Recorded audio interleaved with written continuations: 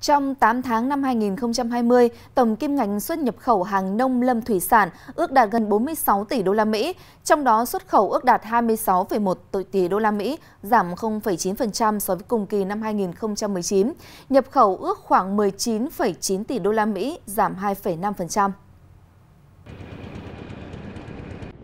Hoa Kỳ đã trở thành thị trường chiếm thị phần lớn nhất với kim ngạch xuất khẩu đạt trên 6,3 tỷ đô la Mỹ, tăng 14,2% so với cùng kỳ và chiếm 24,13% thị phần.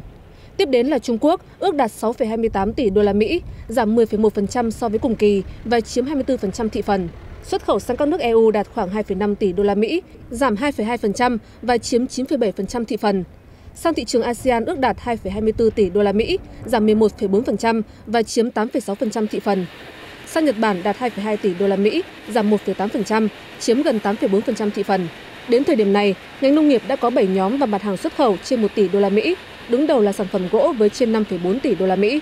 Tuy nhiên, ngành nông nghiệp cũng có những mặt hàng có giá trị xuất khẩu giảm nhiều như cao su đạt gần 1,2 triệu đô la Mỹ, giảm gần 13%, hồ tiêu đạt 445 triệu đô la Mỹ, giảm 20%, hoa quả đạt khoảng 1,7 tỷ đô la Mỹ, giảm gần 18% và cá tra đạt 959 triệu đô la Mỹ, giảm 26%.